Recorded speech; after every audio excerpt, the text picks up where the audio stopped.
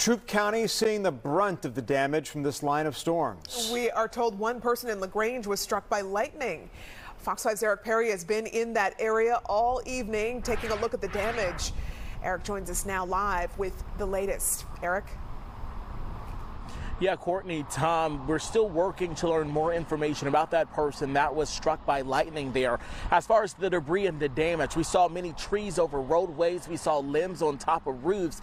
But many I talk with say they are grateful because they know this could have been worse. It sounded like a freight train, as people always said.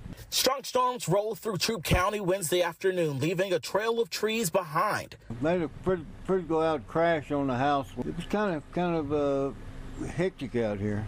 So a lot of wind. Most of the damage in the Hogansville area where limbs fell into Michael Dunnigan's home. Thankfully, he's okay, and nothing went through his roof. Just grab some solid cover and hang on. Just about 2 miles away, power crews worked meticulously to cut trees that had fallen onto power lines. Officials say one person in LaGrange was struck by lightning.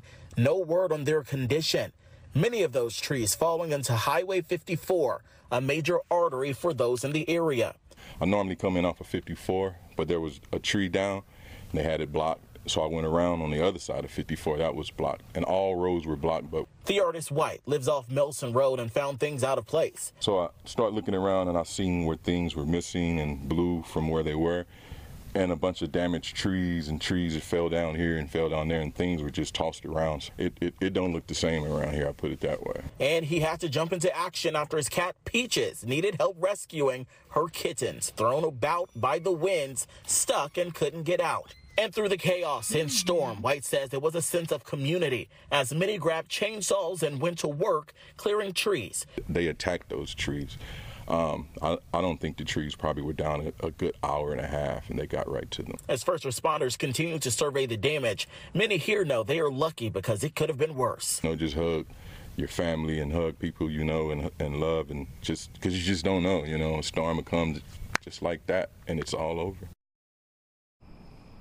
Yeah, and that was really the sentiment from everyone. It kind of came all at once there. Again, we're working to learn more information about whoever was struck by that lightning, their condition.